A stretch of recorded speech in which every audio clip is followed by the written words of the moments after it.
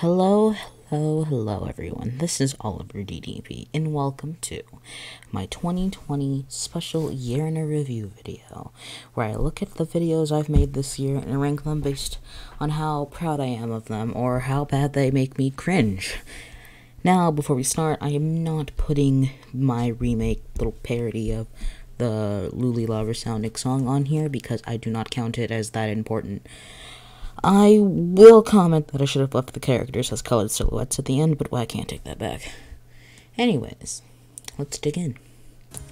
The first worst ranking, the bottom tier of the list, is my Corrosion PMV. Jesus Christ. I started making this sometime in 2018, which is why the art looks pretty dated. And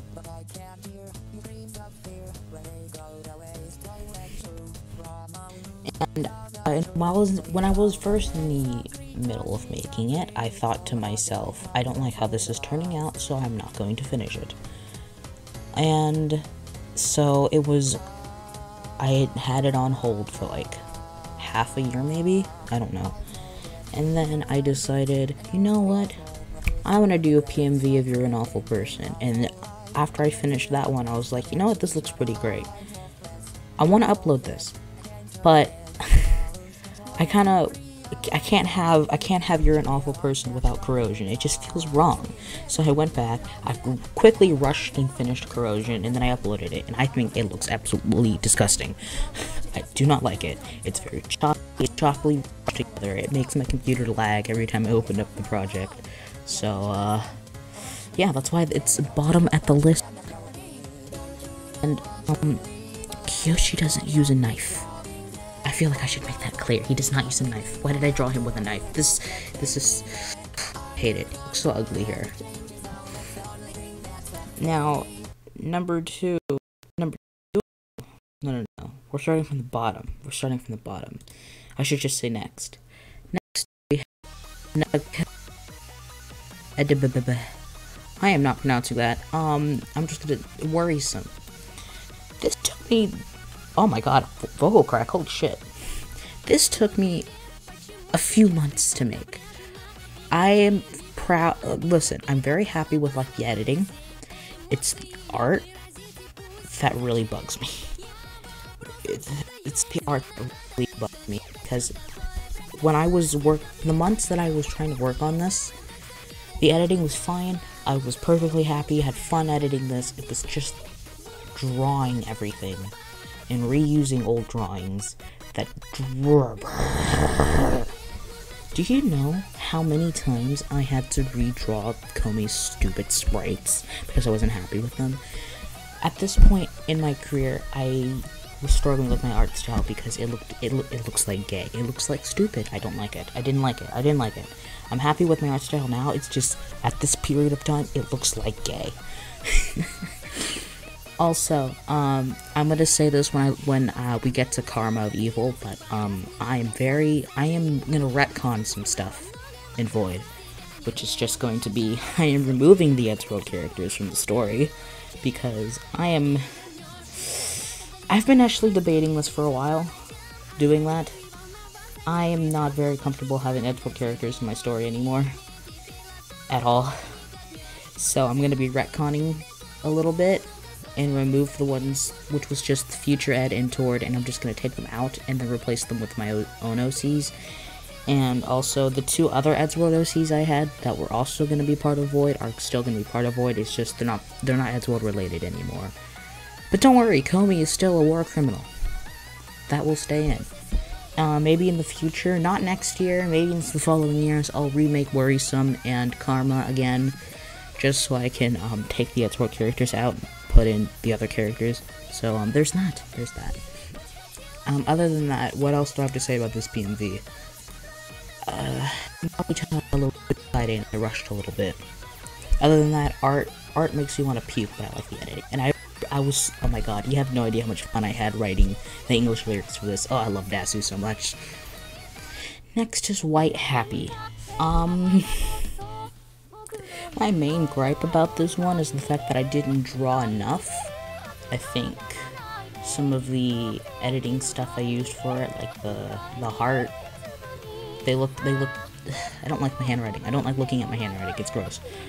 And the cover, I feel like I rushed making the cover, because nowadays I spend a few days or weeks at a time trying to make sure it sounds nice, but I rushed really badly on this one, and it just doesn't sound nice. Also, yeah, I'm just I'm sorry, Sumi. I'm so sorry. Remaster that I made earlier this year. My only gripe about this is the fact I have to take the Edsport character out of it, but other than that, it's pretty much the original one that I made. It's just the art looks better. I made an English cover with my own lyrics, and I don't know, it's just boring, I guess. Also, the artwork at the end of the video is also dated. Always dated. Jesus Christ. If I ever get to remaking Karma, it'll be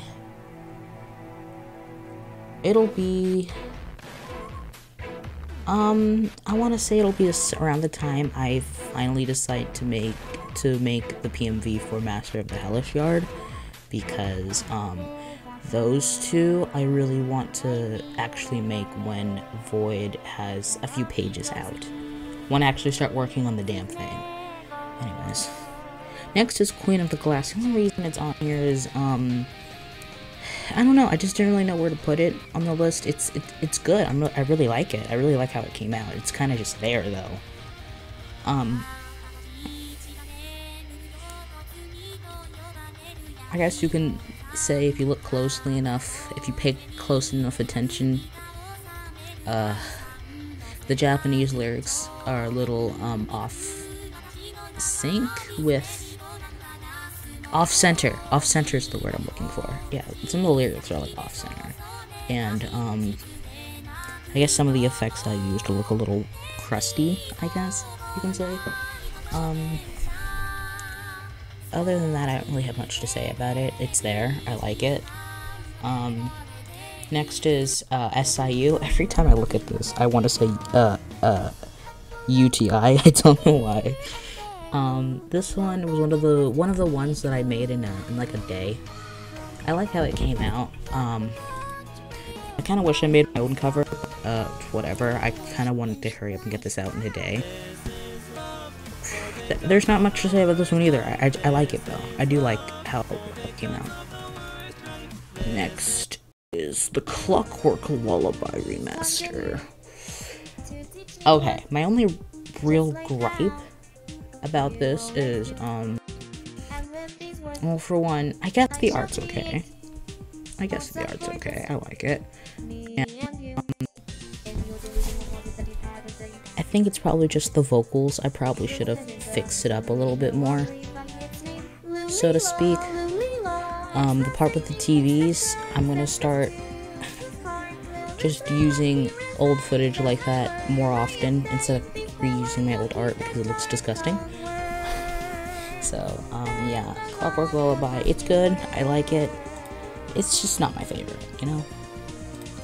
Next is You're an Awful Person. I had a lot of fun making this one, even though it was just lyrics on screen. I think I worked on this as like a at some point, I want to say around June, probably just June, late May, June. It was around the time I had broken up with my boyfriend at the time, and I'm still recovering. As you can, if you couldn't tell, I kind of took some videos down because, yeah, not to like, but yeah, that's why I think June was my most active month, because I really needed to distract myself, and this song especially was something that I projected onto heavily. Kyoshi is a character I heavily project onto, as if I don't say that about all my characters, but anyways, I like how this one came out. It's not my favorite, but I'm really happy with how this one came out. And the cover as well. Oh my god, I finally got to use Miku Dark for something. Come on, guys. Next is the Rebirthday remake. Oh, I love this. Oh, I loved working on this. Until I realized that I could have gotten the VSQX for the original version and not the acoustic version. But I was like, you know what? It doesn't matter. It's whatever. I don't care. I had fun making this one. I had fun drawing for it. The art looks nice. I really like looking at it. And, Jesus Christ. This is the one that features most of the characters that are going to be in Void. Please don't laugh at me. Please don't laugh at me for having Bill Cipher from Gravity Falls in Void. Here's a fun fact. I started creating Void when I was like 14, 15, when I was still in middle school. It was when I started creating the concept of the story. That's why a character from Conjun House is going to be a main character. That's why Jackson Pent Shelby from Conjun House Supermental is going to be a part of the main cast, a very crucial character. And oh my god, it feels wrong to retcon a lot of the important stuff, but when it came to Eddsworld, I was perfectly fine with retconning that. Cause it's not like the characters were that important anyways, plus I can just make characters to replace them, so like who cares. Even though I made Loki, I am not taking Kokichi out because the whole point of Void is to be a crossover fanfiction. That's why there are so many characters from things that I like in it. That's always been the point of it. That's why Charlotte is an Undertale Five Nights at Freddy OC. Oh my god. I spent too much time going on about that. From an outsider's perspective, that is pretty cringy, wouldn't you say? Whatever. Anyways, next one. Next one is Magical Doctor. Do you know how bad of a headache I got making this? I think it took me like a few days, only because I had to take breaks. Looking at that, I do like it though. I like this song a lot. I liked working on this. I didn't do much art for it, obviously, but I like it because it was the first non-Void PMV that I made, and it featured one of my favorite characters to project onto, Sumi. So that's pretty cool. I do like using bright colors for her, considering the fact that she is colorblind to the point where she sees things in black and white, so it's really funny. But it's very eye straining, so it's pretty not epic at all. But still, I like this one. Yeah. Project Ma is next. Oh my god.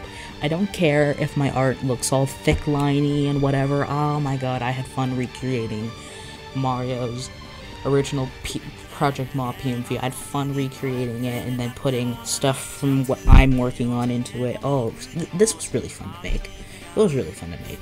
There is a few little weird cuts in the video, but still, I really like watching it, and I like the. I tried to make my own cover actually, but file size was too big, so I just stuck with using Rose's cover. If you can't tell, actually, Rose Red's covers actually are like huge influences on how I make actual covers now, so if you didn't notice, that's pretty swag. So yeah, I like the Project Ma one. I love Joseph. I don't talk much about him, but oh my god, I love him so much. Honey, I'm Home. I really wanted to get this out on Halloween, but I didn't. October was a pretty awful month. I drained myself out from drawing a lot, but I really, that month I was like, you know what, I want to do 3 PMVs, and it's all the Panika PMVs, but I never did them. I started working on them, but I never finished them. And I was just like, you know what, I'll just do Honey, I'm Home. I don't care. And, I didn't finish it in time. But hey, I got it out a week after Halloween, so who cares? But I really do like this one. I like it a lot. I really like drawing Komi's creator design. I think it looked pretty cool. And I also like thinking about the fact that she broke her morals up. Oh, I'll never kill anyone, and just literally just cannibalizes her ex-husband. It's pretty epic. Still gets what he deserves. This is so epic. Joseph becomes immortal. This is so epic. Crave is horny. This is not epic. Okay, now for number 1. Oh my god. Oh my god. The only reason Chattering Lack ranked higher than Honey I'm Home is because I personally like Chattering Lack more than I like Honey I'm Home. Song wise, it's I liked working on this a lot. I love these characters. I love Sumi and Kiyoshi. They're great. I don't know why I'm laughing. I loved working on those. I'm just so giddy. I like how this came out. It's also the most viewed video on my channel, so that must say something. Also, fun fact, I really wanted to break this down, but the buildings I used, I actually got from pictures of buildings in my town. It's from, like, the main street, and I photoshopped the fuck out of them. Those hands, those are my hands. Those are my epic baby hands that can't open soda bottles on his own. Yeah, that's pretty epic. And the TV, when Kiyoshi is flipping through the TV, I did some funny epic references. I referenced Rebirthday, Clockwork Lullaby, Worrisome, Corrosion, and what the fuck is that one called? Magical Doctor. And then I did his little silly. I drew Kiyoshi and Sumi's original designs. Fun fact, Sumi was originally an Edgeworld character. And then I created Kiyoshi, what the fuck? I created Kiyoshi in a pit crew, like, last year. And then I was like, you know what? They both wear turtlenecks with stripes on them. I'm gonna make them siblings. And then I redesigned them and I changed their personalities a little bit. And now they're gonna be in a dating sim. This is so epic. But yeah, I love this one. Also, at the ending, you can see I referenced Corrosion and Magical Doctor yet again. I can't believe Sumi's a drug addict. This... Alright, anyways. That is my ranking of my videos. I am doing this all in one take. Because I have a headache. I don't want to think about this. I don't want to think. Okay. For future PMVs, I took a huge break from making stuff for Void, as you can tell. I'm trying to work on 7 Crimes and Punishments, the parody I made for it. I will play a sample of, the cover I made here. I just need to draw the backgrounds. Which is gonna be a pain. Because I have to recreate backgrounds from each source that these characters are from. Excluding my OCs, I just have to make up something for them. Well, that's the end of the video. Please follow my Instagram and my Twitter. I have commissions open. I'd like to make money.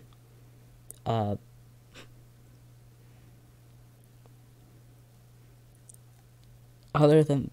I have nothing else to say.